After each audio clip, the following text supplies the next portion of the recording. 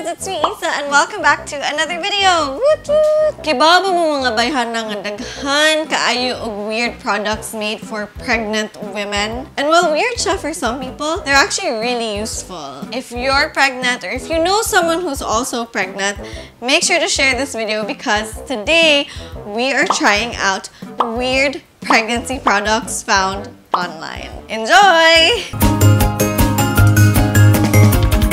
In today's video, magpakita ako ninyo og upat ka buok weird pregnancy products. Two of the items that I'm going to show you today are actually things that ako ang gigamit all throughout my pregnancy that are weird but extremely useful.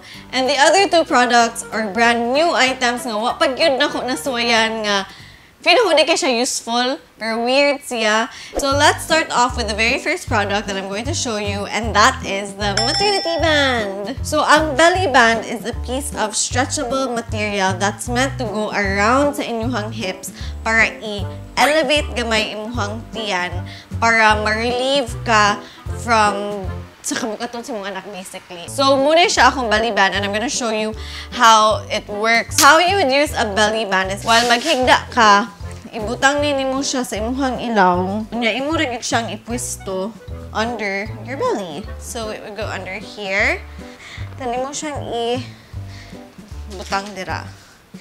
And it is meant to lift your stomach para ma-relieve ang pain. So, if palahubog ka, dako kag tiyan, nagalisod na sa kaglakaw, this may be for you. I actually really like this belly band. Ang ako alang problema is, dili kaayo ganahan akong anak. Kusog kay siya mo tambay sa ubos. So, feel ako every time musulog ko ani, maipit siya, na di siya ganahan. So, magsige siya pamatid.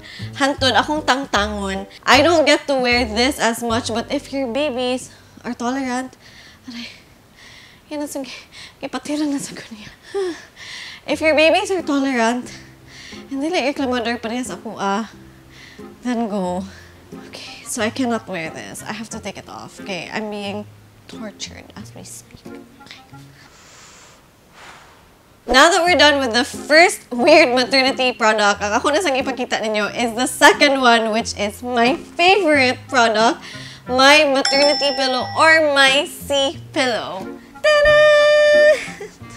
So a C pillow or a maternity pillow is really just a pillow nga gi-shape og letter C. Mura siyang hotdog pillow nga nalukot. And if you're pregnant and naglisod mo og katulog, this pillow is amazing. It's my best friend for sleeping and magamit ni siya after sa imong pagpanganak because you can also use this as a breastfeeding pillow. So, di earning mo magamit for 9 months, magamit mo for so many months after. So, if wala may C-pillow, you can actually get your old pillows and put it sa inyong belly and lift it up. It looks really weird kay kumatog ka, wala gipuston og maayo, but it's actually very comforting and it's very, very useful. And this is one of my favorite maternity products to date. And dili na mi mag-hug sa kumbana kay kanina akong kahug. Interestingly enough, it is labeled as a maternity pillow, but actually, if you're someone nga maglisod sa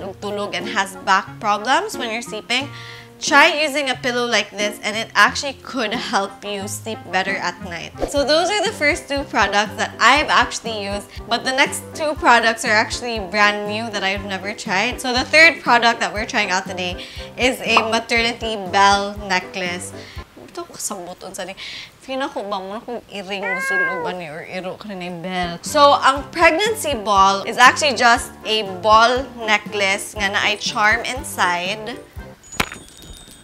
Oh, murag yung iring ani. Apparently, ingon sila nga, when you wear this daw, the baby will hear the chimes and inikagawas niya si muhang tiyan. Eventually, every time madunggan niya ang bell, kay mas-soothe daw siya and ma-calm. Kay maka-remember daw siya sa time nga na siya sa soothe sa tiyan. Interesting. Can you hear me, baby? Kick for what? Kick siya. Kaya ba mo kinsaya ngayon, ani? Si Cody! So I think I'm gonna try and wear the necklace a little bit longer para makibawag yung ko sa ako ang feelings towards, if cute ba gid siya or di. If na by interaction with my baby and if generally just how I feel about it. But for now, more gid siya necklace. Diba? Naghan na kayo kong alahas. Update, I've worn it for at least 4 hours. No effect. The baby doesn't move. We'll see. Maybe in the future. So that was our third na weird product. Now let's proceed to our fourth and possibly the weirdest product nga ako napalit. And that is the ding ding ding, the pregnancy stickers. Actually, abin akong tattoo ni, pero sticker di ay siya. Pregnancy stickers are basically just stickers nga imong ipapilit sa tiyan. And they kind of look funny or cute because dako kag tiyan. I don't really know, but let's figure it out. So ako siyang ipapilit dire. Kalingawan eh. Wala. Kalingawan ako eh. Ta-da! So here is the fourth product and it is cute kay siya. Uy, naligaw kay ko nagtanaw. Here, this is my baby belly. With the face. Oh. I actually really like this product. Of the two products, I think muna akong favorite one kay katawanan kay siya. This is actually only 34 pesos on Shopee. The link will be in the description below. Cutie, mag-pictorial ko gamit ani kayo. Watch out Instagram. So there you have it, Bayhanas. Those were all the weird pregnancy products that I could get my hands on for this video, but I'm sure nga daghan pagid kaayo og mga weird pregnancy products out there.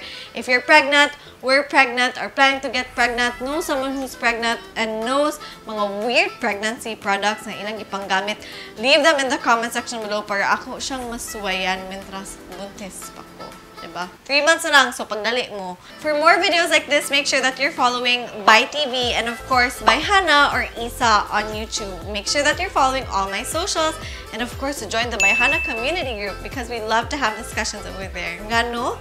Because healthy discussions are always welcome discussions. Don't forget, knowledge is power and I'll catch you in the next episode. Bye!